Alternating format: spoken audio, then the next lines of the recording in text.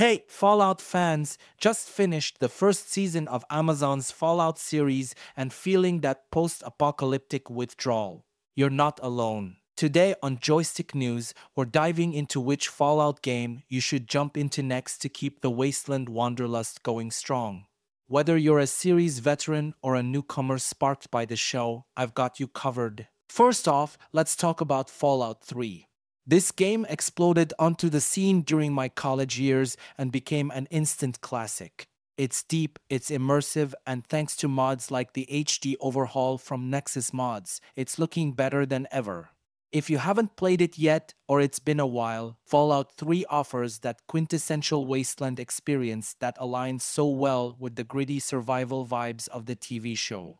Then there's Fallout New Vegas, my personal favorite and a fan-beloved entry in the series.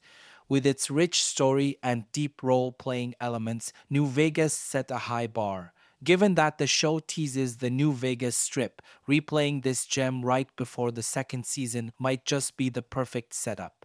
But what about Fallout 4? When it first dropped in 2015, it didn't hit quite the same high notes for me, especially with the simplified dialogue trees and the focus on base building. However, with some time passed and a bit of nostalgia creeping in, a second visit to the Commonwealth, especially to explore the unexplored like the mysteries of the Pacific Northwest, might just be what the doctor ordered.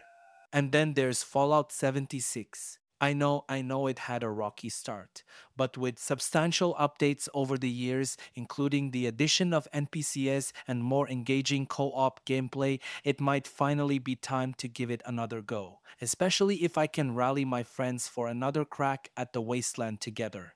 So, which game to pick? If you're new to Fallout or just want to revisit the roots after the show, Fallout 3 is a fantastic starting point. It's got the overhaul mods to make it shine, and it truly captures the essence of survival and exploration in the Fallout universe. For those craving a narrative depth similar to the series, New Vegas is a must.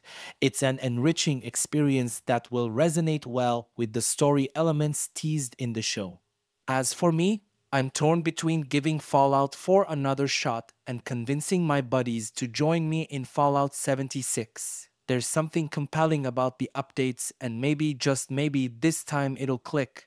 But if I'm rolling solo, it's back to the Commonwealth for a deeper dive into Fallout 4's lore and maybe finally figuring out those massive crabs in the Pacific Northwest.